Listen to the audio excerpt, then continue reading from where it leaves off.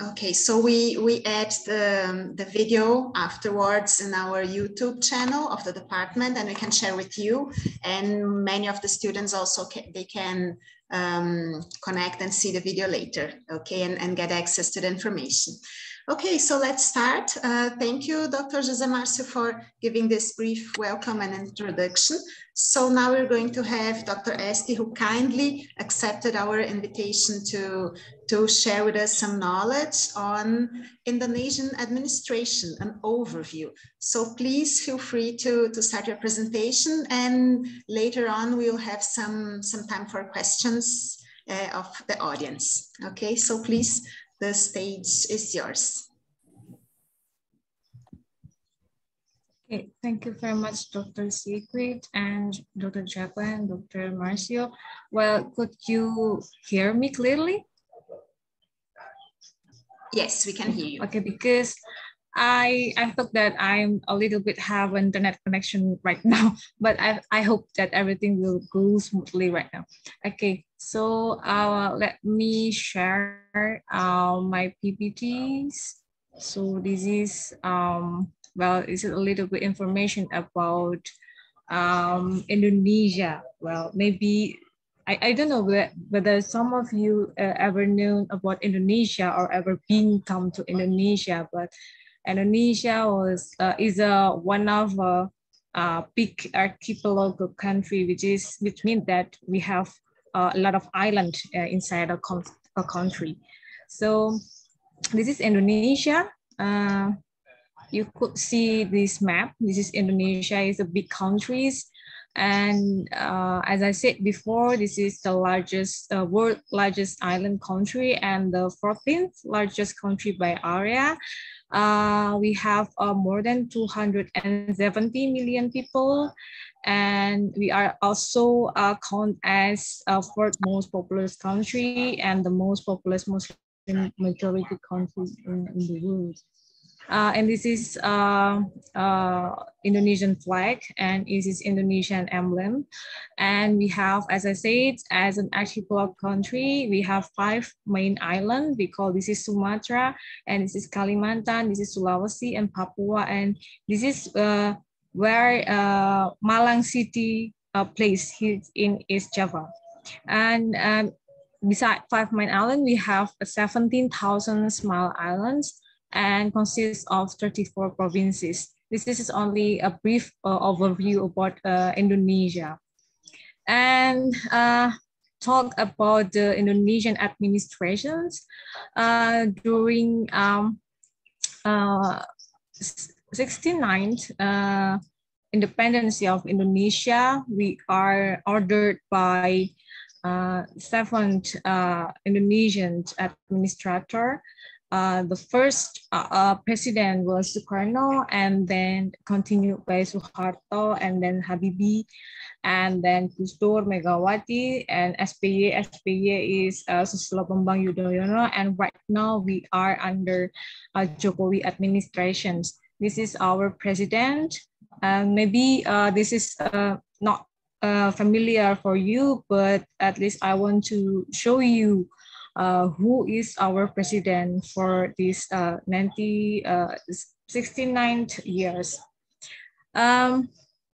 So I will talk first about the old order era in Indonesia. This is our first administration under Sukarno era. As I said, as I mentioned in the second slide, that Indonesia was gained its independence in 1945 under Sukarno administrations.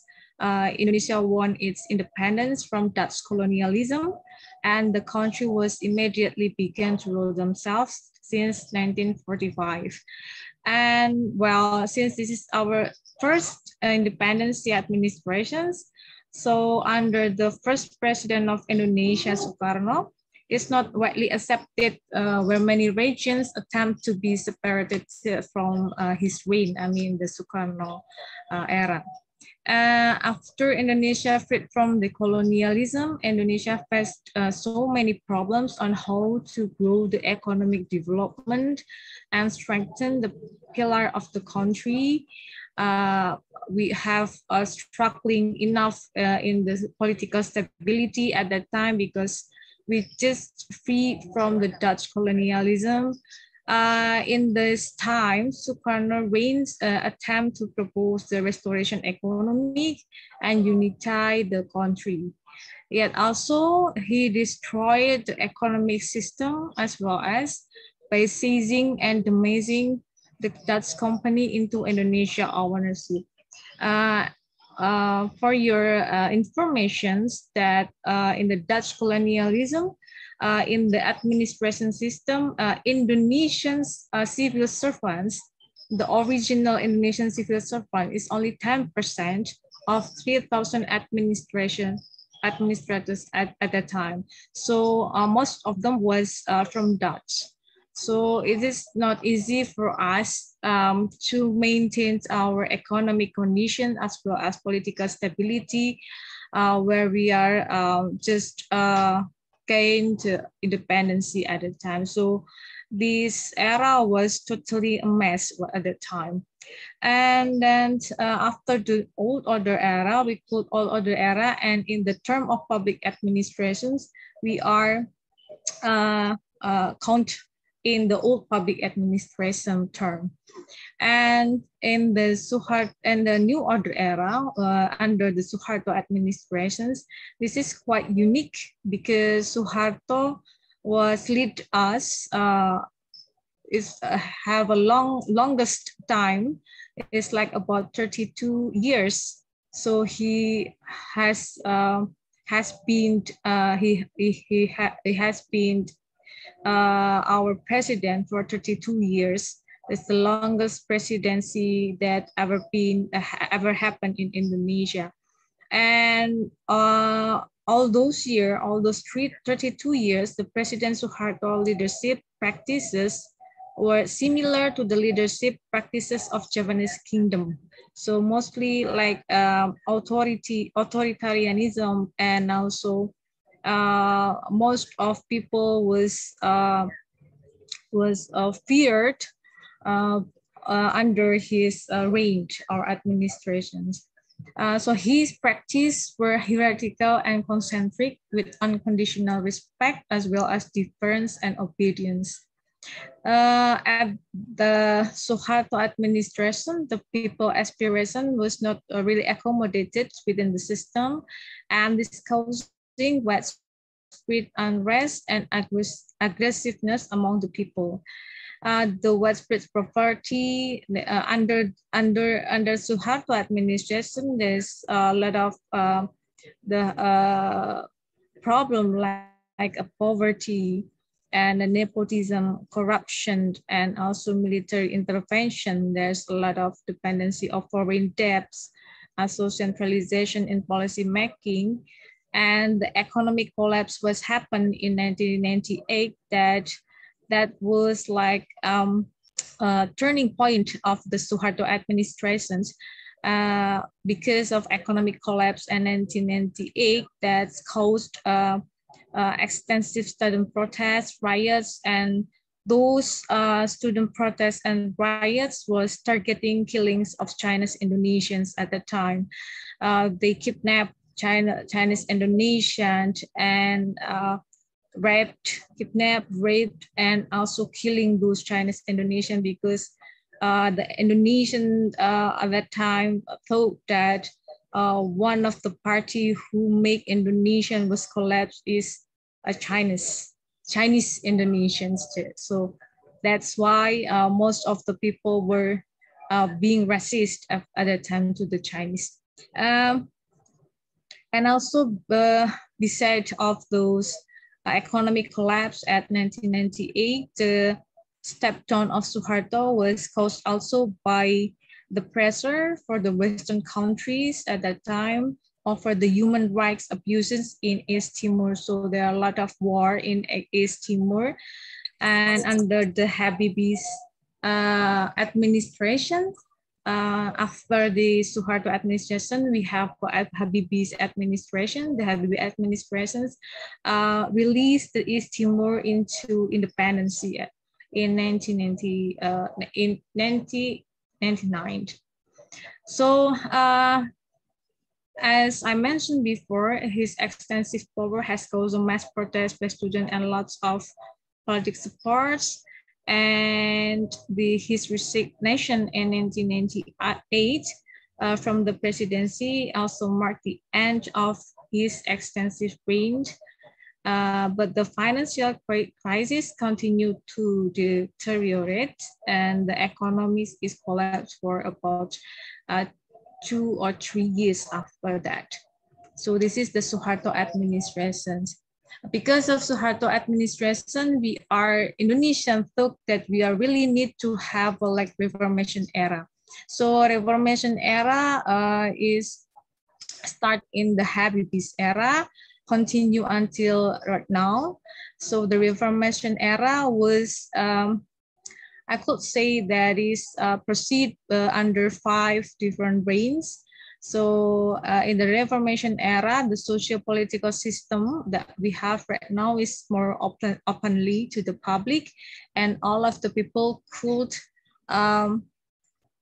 talk openly to the government, what they want government to do from them, and also what government have to done, and everything about the public service that have to be more open, transparent, more fair, and so on. So, well, in Indonesia itself, the idea of bureaucratic reform has given some hopes to derive a solution to the problems of government bureaucracy and democratic stagnations at the time,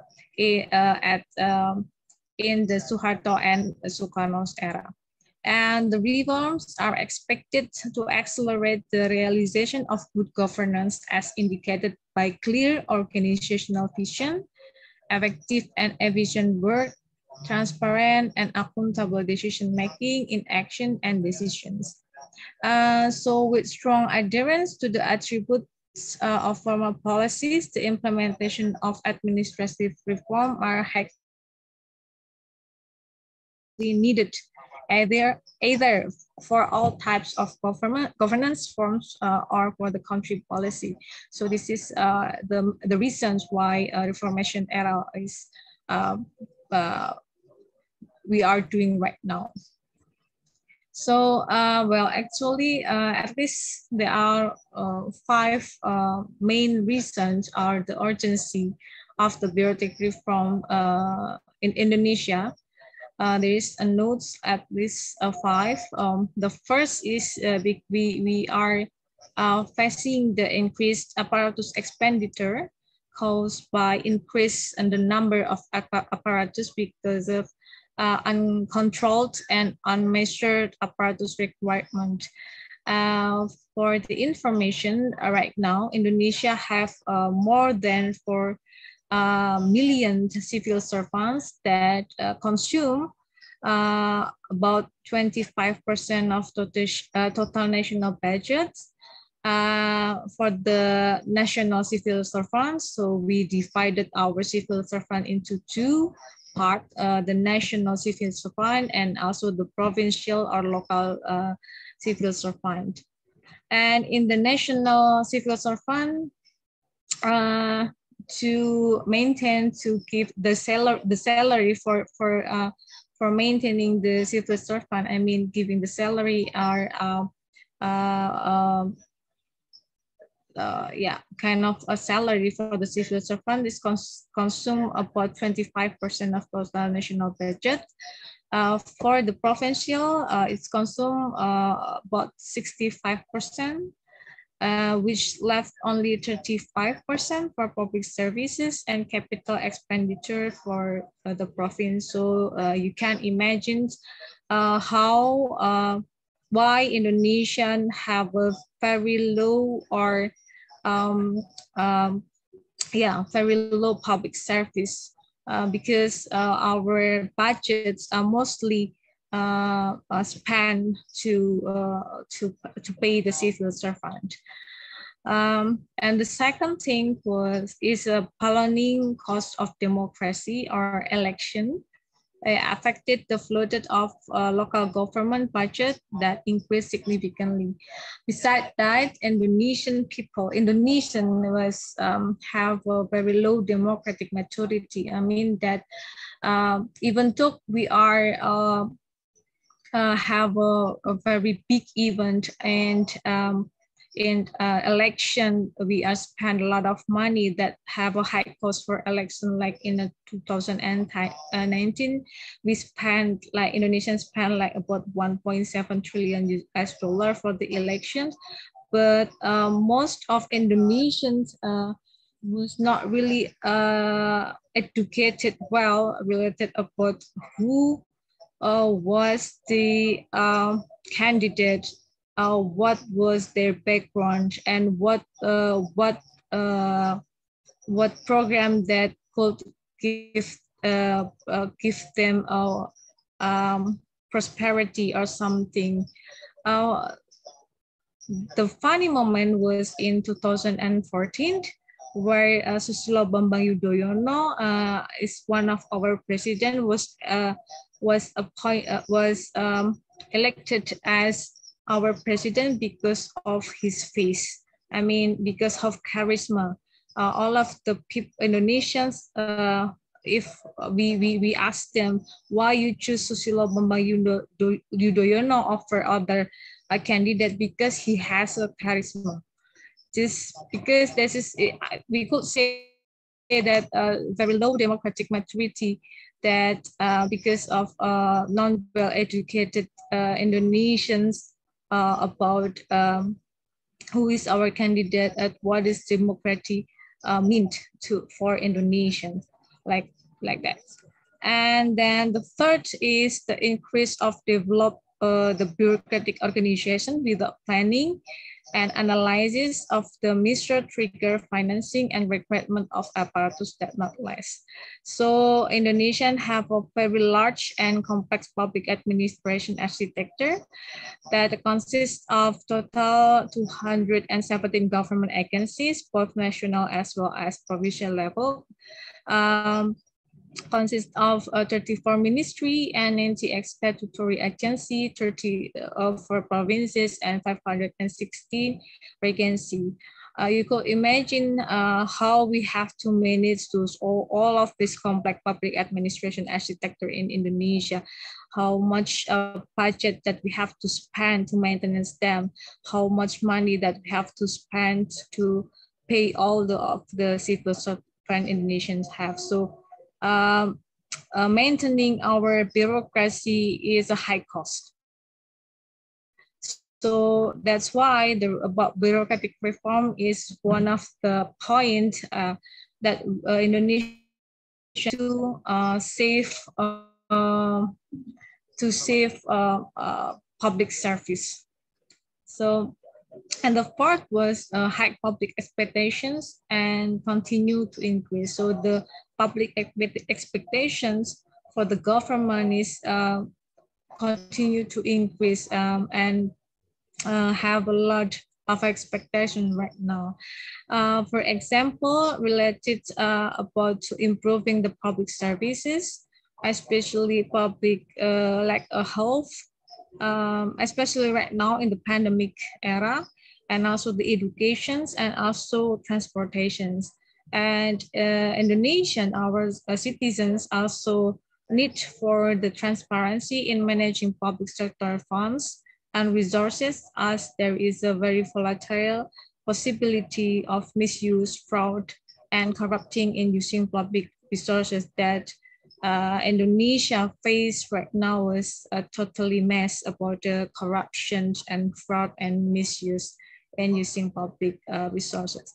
This is in the right side, you might see the table that is I get from the ADB report about the professionalism index of Indonesian civil servants, that you could see that here, that from the 4 dimensions of the professionalism was qualification, competence, performance, and discipline, Indonesian civil servant was categorized by law. Only institutes, only moderate, most of them was low. And the 5th is that have a corruptions, Indonesia condition on corruptions that's quite emergency right now, spread all of the regions in Indonesia. So this is in Indonesian. I don't have time to translate it into English. This is from Transparency International. This is index of corruption in Indonesia that we are ranked in 2020. We placed in 102 in the rank. So we are still have a homework related about the corruptions, that this word was the corruption in Indonesia has getting worse. This is what happened in Indonesia right now. I don't know about Brazil. Maybe after this we could discuss a little bit about Brazilians' positions about the corruption, or maybe public administration. We could compare it, and maybe we could have a discussion, and maybe you have in Brazilian have like the innovations how to reduce or cutting the corruption or so on. So maybe we could discuss later on. And therefore, Indonesia put in a very great effort in combating the corruption and improving the public service by establishing the law and regulations. We are introducing a new state finance and auditing system, and establishment of Ombudsman of Republic Indonesia for monitoring the public service in Indonesia, and also the Corruption Eradication Commission.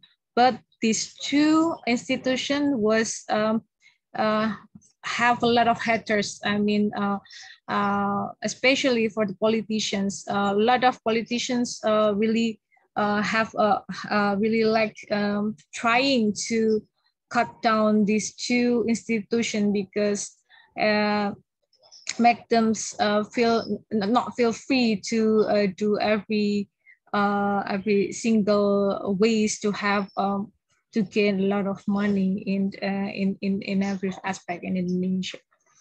And then we are entering the grand design bureaucratic reform that besides of establishing those 2 institutions, Indonesian was start to have a grand design for bureaucratic reform that is start from 2010 has become a milestone for the government to build good governance and done by all of the ministries and agencies. So this grand design should follow up by all of the ministries and agencies. And right now, all of the local government also have to have the grand design bureaucratic reform,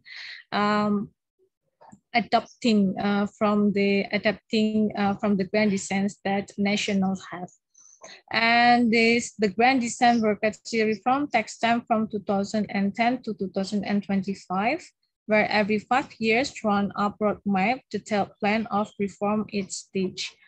And then the goal of PR means bureaucratic reform, is the realizations of a clean and free government of corruption, collusions, and nepotism, and also the realization of improved public services quality and the increasing capacity and accountability of bureaucratic performance. And this is the roadmap of bureaucracy transformations in Indonesia until 2005. And is written in the government rule number 81 and 10. The roadmap in the first period is rule-based bureaucracy. We are trying to strengthening the government bureaucracy to realize a clean government and free from corruption, collusion, nepotism, improving the quality of public services, and improving the quality of the public services to the community and increasing bureaucratic performance capacity and accountability. And for the second period, the roadmap written in 2015 to 2019, we are concerning on the performance-based bureaucracy. So after we are trying to rearrange the bureaucracy, we are moving to the how to make the bureaucracy performance getting better. So we are doing like evaluate the results that have been achieved and continue the efforts that have not been achieved in various strategic components of the government bureaucracy in the first 5 years. And then for the third period, which is start from 2020 to 2024, was we are trying to get or have dynamic governance, which is we are to increase bureaucratic capacity to become a world-class government. So this is our vision in the bureaucratic reform agenda in Indonesia. And okay, so this is the indicator that our bureaucracy roadmap was, as mentioned before, that have the indicator was is a clean and accountable bureaucracy, and capable bureaucracy, and excellent public service. And to have a clean and accountable bureaucracy, we are promoting the anti-corruption behavior, and we are establishing the index performance accountability value of government agency, and also we are having the supreme audit agency opinion. And for the capable bureaucracy, we have institutional index, electronic based government system index, and also national civil service professional index. And for to excellency the public service, we also have the public service index. And the outcome for this indicator was bureaucratic reform index, and the impact indicator is ease of doing business and corruption perception index, and government effectiveness index, and also trust barometer. And there are at least 7 bureaucratic reform change area. The first is change management. The change management, the aim is to encourage ministry, institutions, and local government to internalize mindset change, regulatory change that are done. We are doing to achieve those goals. Indonesians established and formed like a bureaucratic reform team. And as I mentioned before, we have a roadmap of bureaucratic reform. We also form the monitoring and evaluation of bureaucratic reform and change of mindset on performance culture. For the first, it's not easy to change the mindset and performance culture of Indonesian civil servant. And the second one is policy deregulations. The aim was we asked Indonesian government asked all of the ministry, institution, or local governments to eliminate various policy or regulations that will hinder the development of the bureaucracy and the speed of service delivery. So we are doing harmonizations in the policies, and also a control system in the preparation of laws and regulation in Indonesia. And the third one is organizational arrangement. So each ministry, institution, or governments have to organize or simplify the organization to create a more simple organizations to support performance effectively and efficiently. So we are doing like organization arrangements, like we are doing merger in some of divisions in the local government, and to make more simple and to cut down the hierarchy of the bureaucracy from public service to the society. The second one is institutional evaluations, and also it's not only the evaluation, we also have to follow up the result of the evaluation arrangements. So here, every ministry, institution, regional government is obliged to implement an electronic-based government system. So we are now trying to implement Internet of Things in all of the part of Indonesian institutions, and every level, local government, regional government, or maybe national institution. We are now trying to implement the electronic-based government system. But it is a big homework. It is not easy for us because most of us civil servants right now is like the age of the civil servant mostly, if I could count it, like 40% of a civil servant was 50 years old, more than 50 years old, and it's not easy for them to adapt a new system using electronic-based government system. So that's our big challenges about the management arrangement right now. And implementing the system, we hope that by implementing the system, we could improve the quality of services, increased effectiveness, efficiency, transparent, and accountable governance. That's our vision. We are doing fixed business process and operational procedure, electronic-based government system, and also we are doing public information disclosure.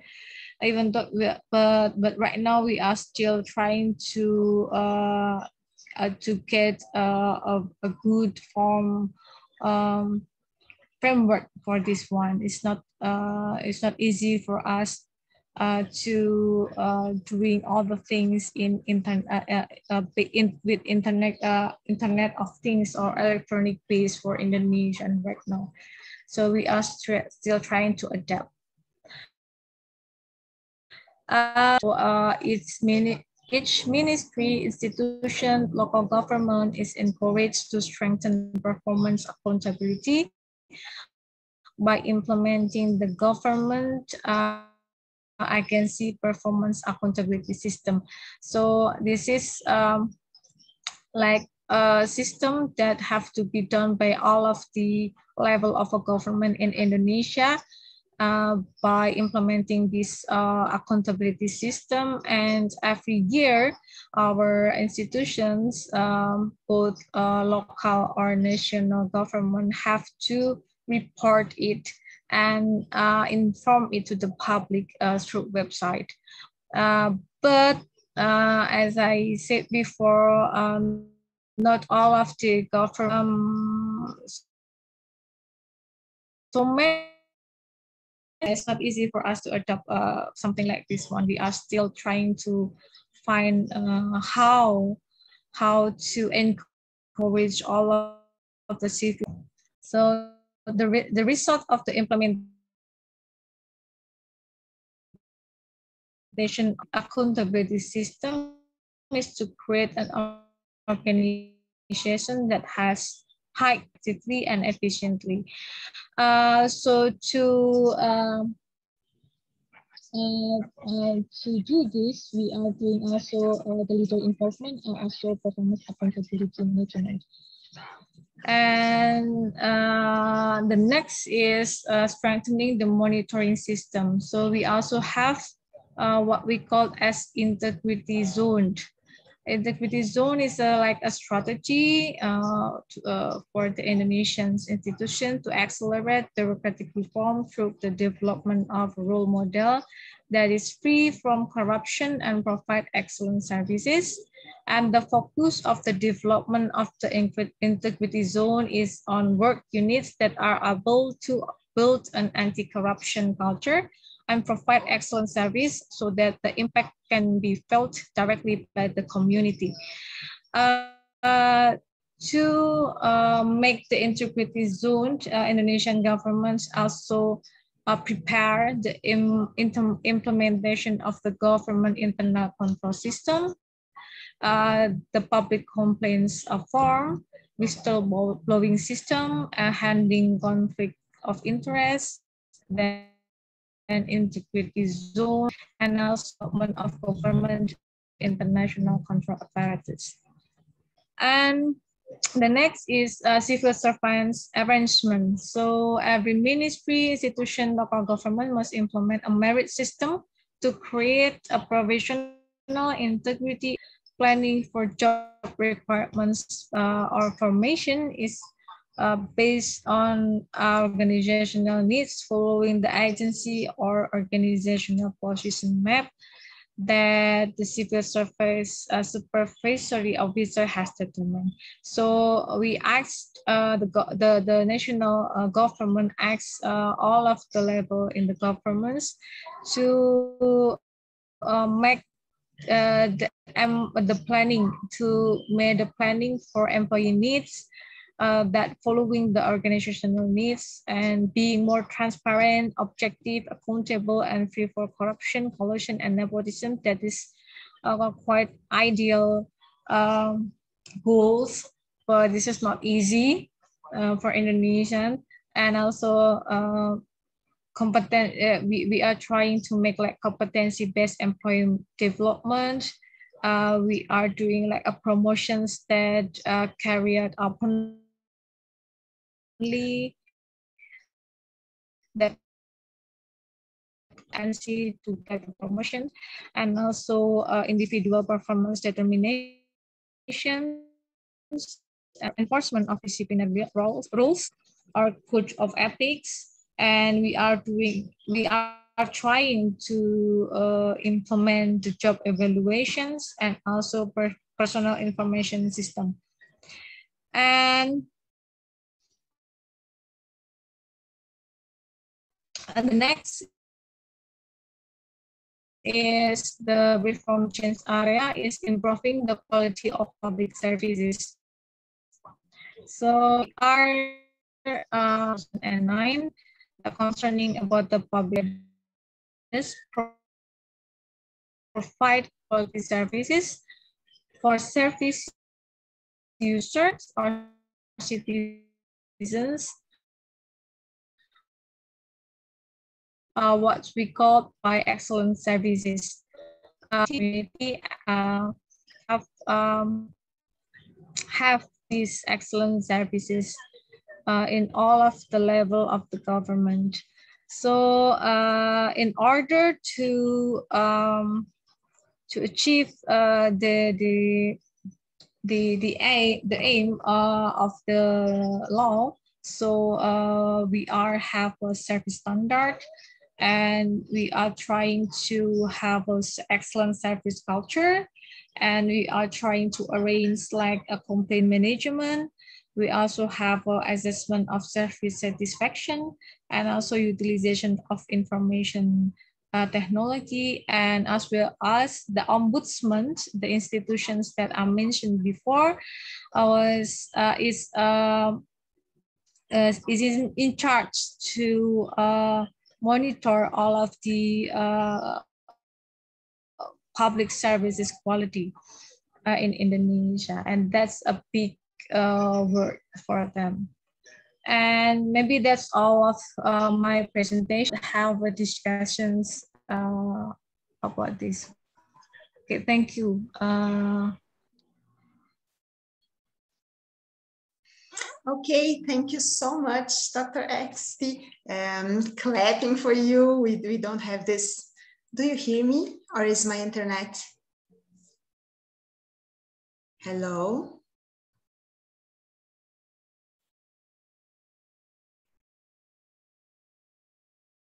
Seems like we're trying to have government reform, as you are having Indonesia. Second, could you spend some time and talk a bit about Brawijaya University? And just to give our students about the opportunities of studying there, then we can have our discussion. Okay, then I will have. Well, I also prepare about Brawijaya.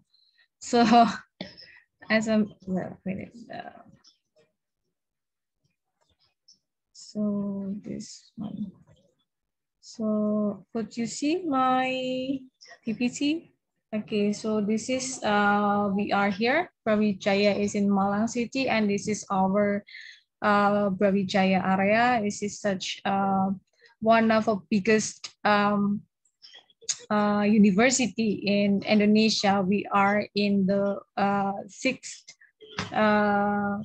ranked university in Indonesia, the good university in Indonesia.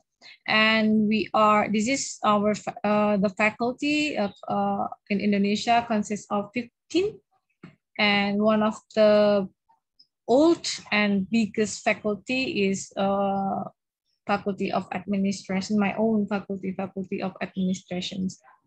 So this is our building. Well, actually, so if you like to know about FIA is Faculty of Administrative Science. We are established in 1960.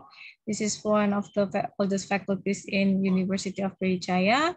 And we are focused on scientific development of public administration and business administration. So maybe so much related with faculty in your faculty. And this is the study program that we have. This is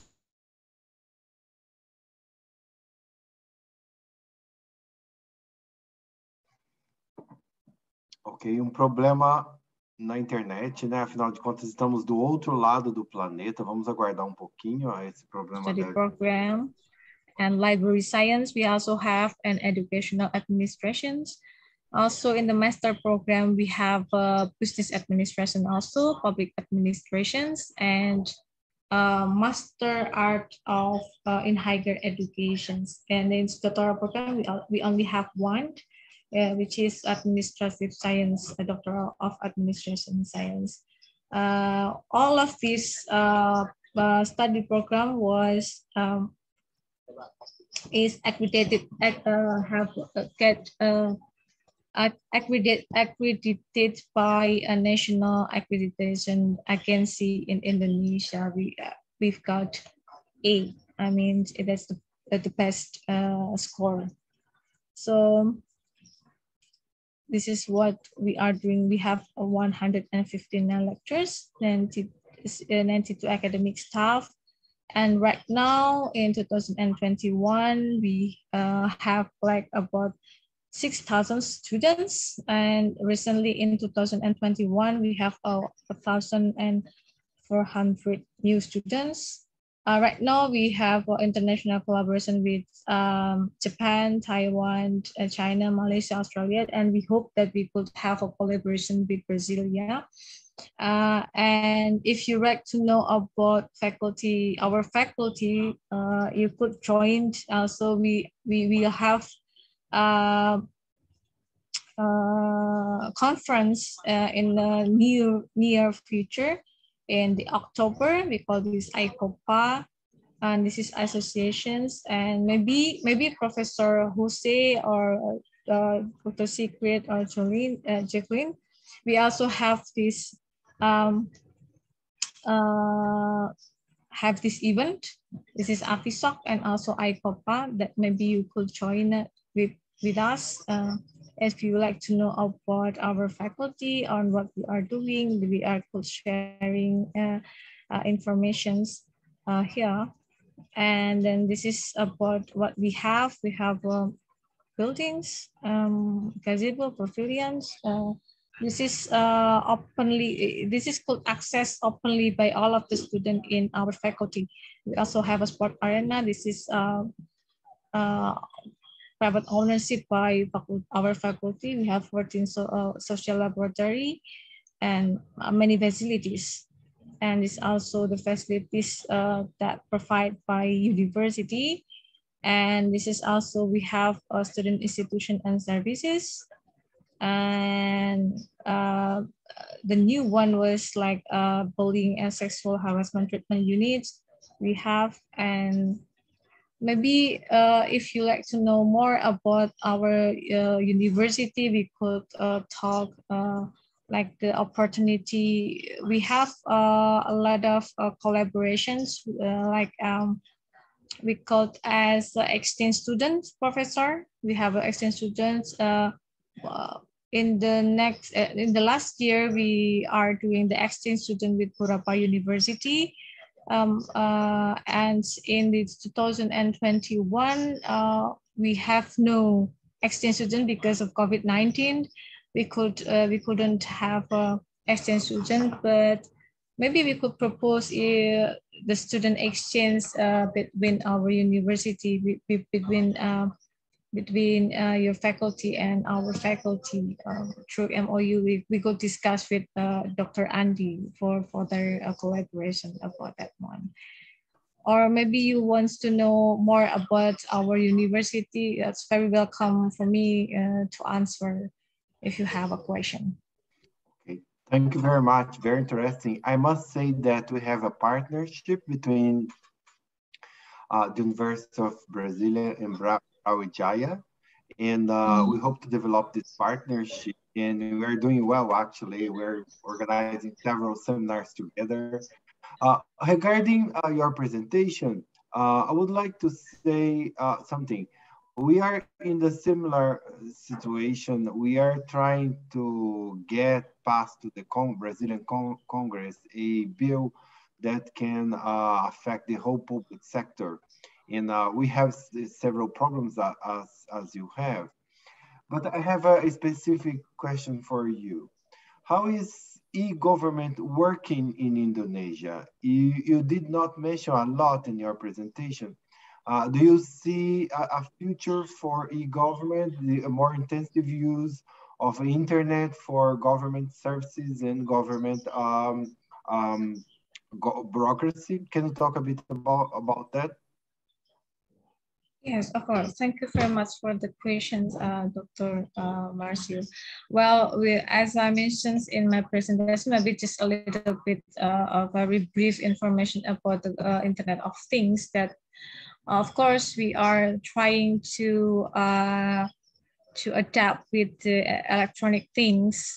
We are doing like a government, what we called as SPBE. So we are trying to make all of the public services using electronic things. So electronic government is one of a point that we are trying to adapt and use in our government's daily things. But as I mentioned before, it's not easy for Indonesian civil servants to use electronic things in the public service in daily life, because we are not used to be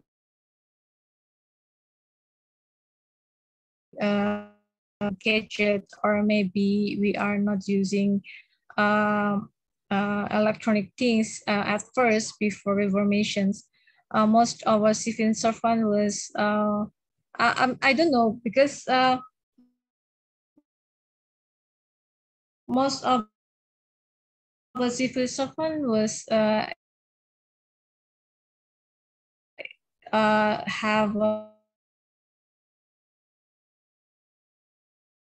like have a problem, like to make a system, for example, for the public service, they will start to use in for like about only 1 month. Then after that, they are start to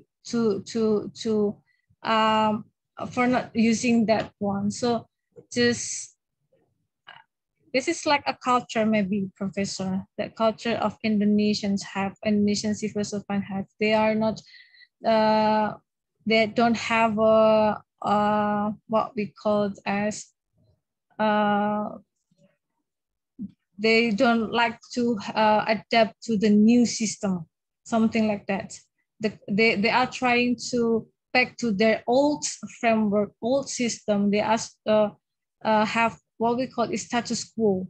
They like to, yes, I just like to have a life like this. Just don't change everything in my life. So something like that. So if we try to give them a new like innovations, or maybe give them a very new system to them, they're just like, no, I don't want to use that. Mostly it's happened mostly all of the institutions in Indonesia. I don't, so that's why our governments try to change their mindset. That first thing that we are really need to do is change the mindset of our civil servants. The first thing, it's not easy.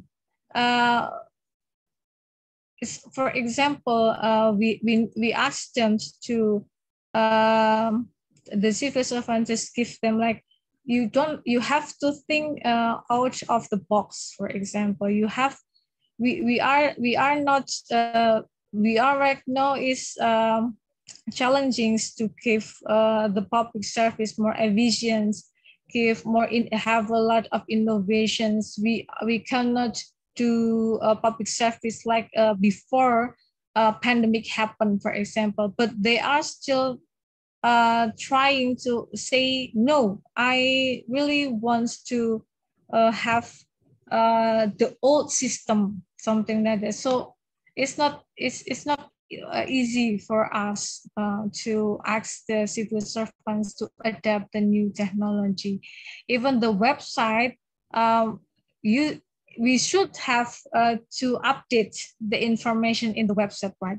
But it's not, most of the government are not doing like that. So this is big challenges for us to change the mindset of the civil servants.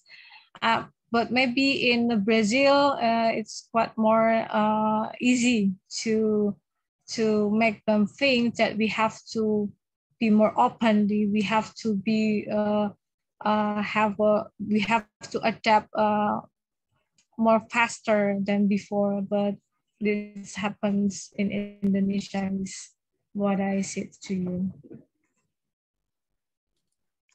Okay, thank you very much. We have opportunity for questions. Siegrid posted some, but if you want, anyone want to use the microphone for a question?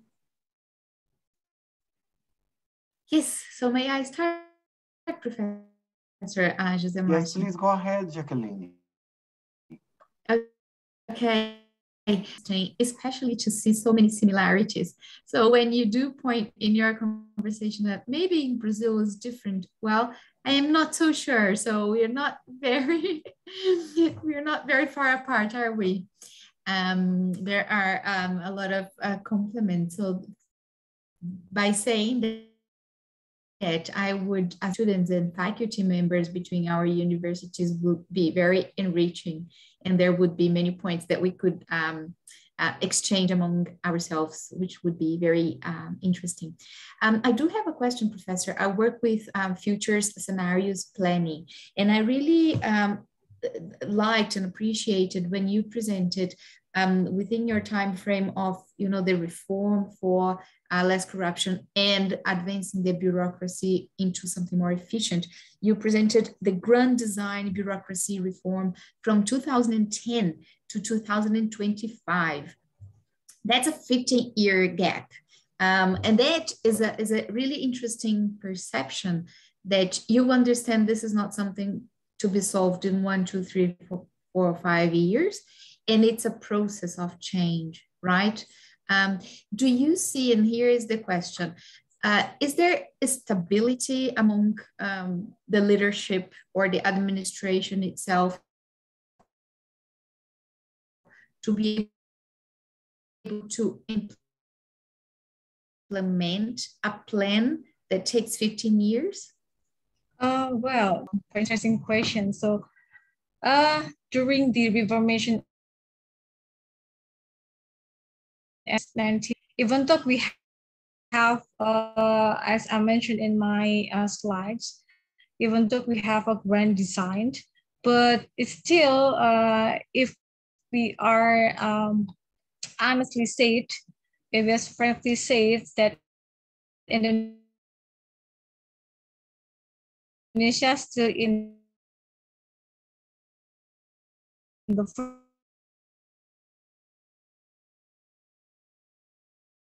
period right now.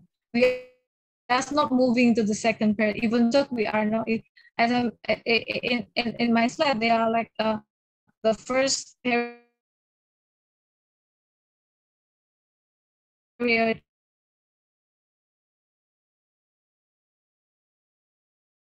in my ranging the bureaucracy. In the real situation, we are still struggling in the first step. We are still trying to, we are still facing those things.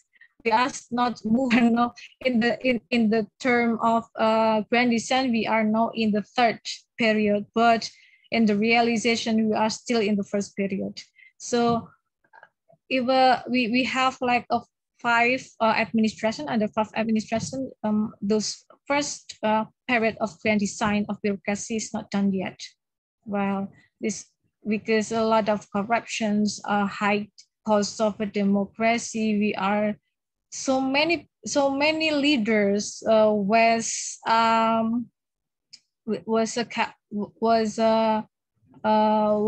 captured by corruption right now. So this is quite a big homework for Indonesia. We are still struggling for the corruptions, and therefore we are not moving from the first period actually. The grand design was like an ideal situations that we are really hope to see in Indonesia, but the problem is not easy to make it to realize that. That's what happened in Indonesia, Dr. Right. Jaqueline. Thank you. No, I believe we understand it very well. Yeah, we have a question from Siegrid. She has facing some problem in her internet. Siegrid, would you like to ask the question? Try. If not, let's check. Do you hear me? Is it working right now? Yes, Kind of is unstable. Okay, so first of all, thank you for your presentation, and it gives us so many insights, and me as well as Jaqueline, we understand, we see so many similarities, much more than differences between both countries. And some of the things you were pointing out, I thought, well, this could describe Brazil and public administration in Brazil as well. So it's nice to see that we're facing similar challenges. So my question is, if your government or the governmental actors, they try to establish, to promote a dialogue with the universities to develop joint solutions, and how is this dialogue, and if they can see the benefits of the academic production of knowledge to develop public administration, or is there a connection between those both actors, or how is that dialogue, if it happens, and how does it work? Yeah, okay, thank you very much, Dr. Siegrid. Well, that's a very big question also for us actually, because well, in the term of governance, of course, we have to, the ideal situation is that we have to have like a joint collaboration with the government. We provide research on how to make an excellent service for the government, what is actually the citizens need for the government, or what have to provide by government to citizens, and so on, and what is the ideal situations, and how the government should proceed to make a good excellent service, and so on. But that's the ideal situations. As I mentioned, this is the ideal situation. But and even in the level of a government, we provide, our faculty provide a consultation, discussion. We open discussion with the government. We help them to make development planning document. We help them to interpret the law or regulation on the public administrations related also to public services, and we are offering them giving, this is the good scheme to make your to make the public services in your institutions more excellent, and we are promoting the innovations that could be adopted by the institution, and so on. But the problem was similar. Even though we are trying to give them the opportunity, we are offering the innovation from the university have. This is a new system that if you apply this, you will get a very simple public service and so on. But the problem is the acceptance from them. Not all of the institutions, not all of the local government or ministries are accepting our offer. Just like what are you doing is not what we are trying to do, something like that. But we are still trying to give them offering them the research or something like that. But yes, it's depend on the institutions. Well, actually, that has happened. Not all of the institutions will open joint collaboration with the university. But still, yeah, we are trying to open the relationship with them to make a good collaborations. That's happening in Indonesia now. Okay, so do you think it depends a little bit on the leadership of those institutions and how open-minded they are to see that as opportunities? I mean, that dialogue with universities? Yeah. Yes, okay. That's kind of. Okay, thank you so much, Dr. Esti. Okay, we have opportunity for questions. Anyone want to ask a question to Dr. Asti Novita? Is a big opportunity for us. It's late in Indonesia. She must be tired of a working day, want to go to bed, but want to know more about Indonesia. It was fascinating, the beginning of presentation about the Indonesia itself. So we have more questions for Dr. Asti.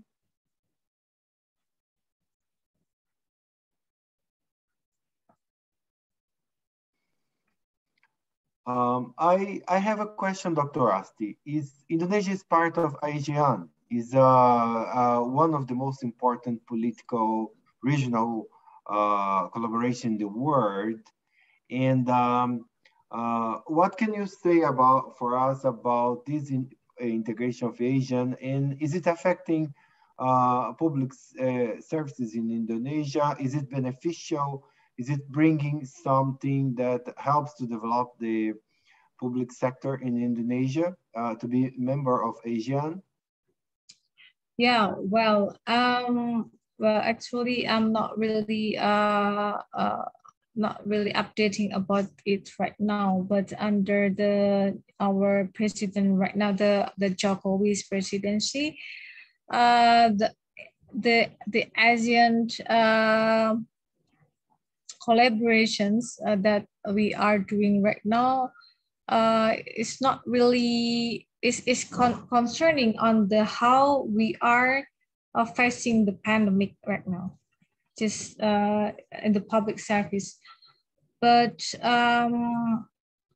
the collaborations and among ASEANs is it's not really have a big opportunity for Indonesia right now, Professor Márcio, because we are now just trying to save our country from pandemic. It's even Indonesia was rejected by most of ASEAN countries because we are have the highest number of COVID-19. So recently we are not talking about the collaborations on the public services between ASEAN's members. So we are just trying to how to survive for the pandemic. But before the pandemic, yes, we are have a very good collaboration with Singapore and also Thailand about joint research on the sister city. We have like a sister city. We are the Thailand have as I'm not really sure which city, but we are those we have like a sister city. What we call it, like sister city. Like we are we help each other to build the like transportation services and also the a government between those cities. We call it sister city with the Thailand and Indonesia. Surabaya and the Indonesian city was named by Surabaya, but I forgot what name of the city in the Thailand. Okay. We are doing this kind of collaborations. All right.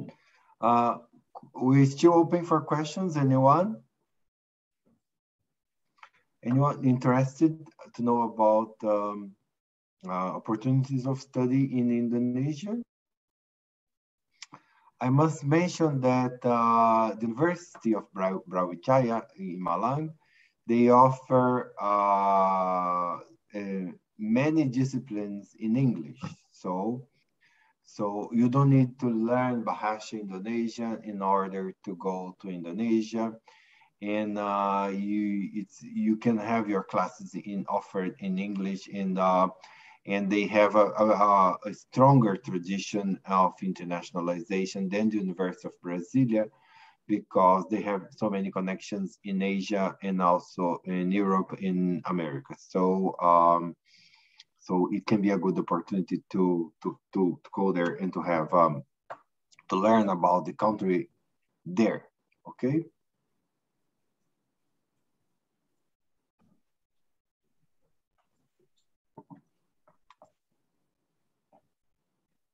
Any more questions? Okay, I must say thank you very much for everybody to come in for this very interesting session. It's not every day that we can have a full session in a country like Indonesia, in Southeast Asia. It's a growing economy, a prominent economy in Asia.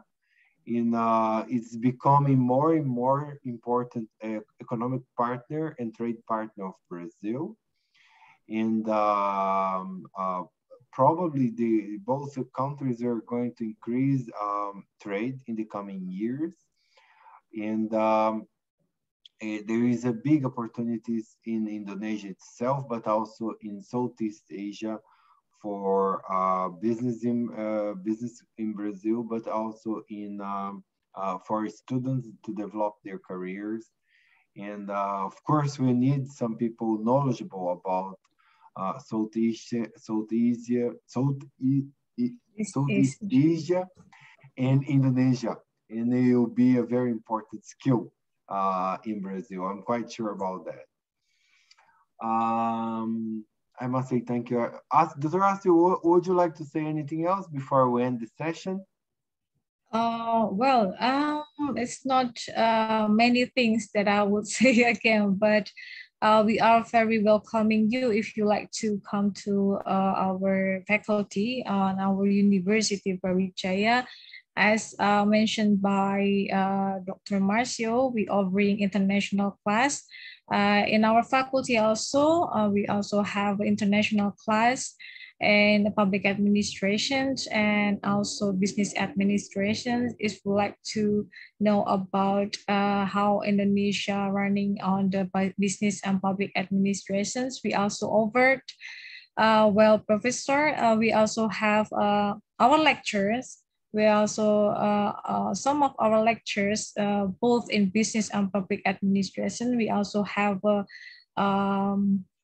company. We also built a company related to the business administrations and also the public administration, which is, we have like, if you like to know more, you could search in Google. Is Smart ID. Smart ID is one of the company that built by our junior lecturers. So we have like a community that we are trying to help. Our goals was to help Indonesians to become a better countries and also offer the governments to make them give a more excellent services for the citizens, if you like to know. And so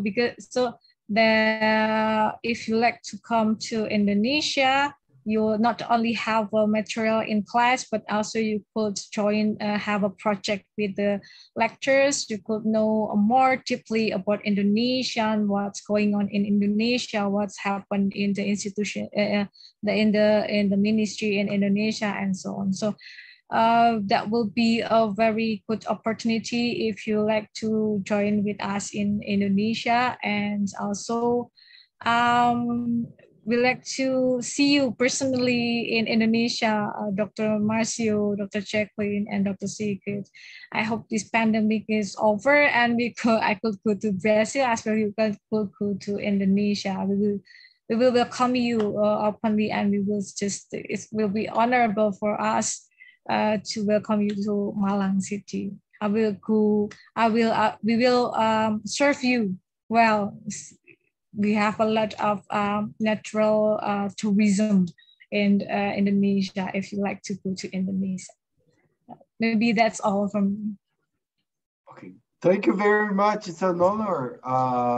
We really want to go and really want to do as soon as possible. And I really would like to see you here in Brasilia and in order to manage and to increase this partnership. Dr. Siegrid, do you want to say anything? Well, I just want to thank you so much again for your presentation, for participating here with us in this session. And on behalf of the management department of UNB, you are welcome. It is great to see you and hear you.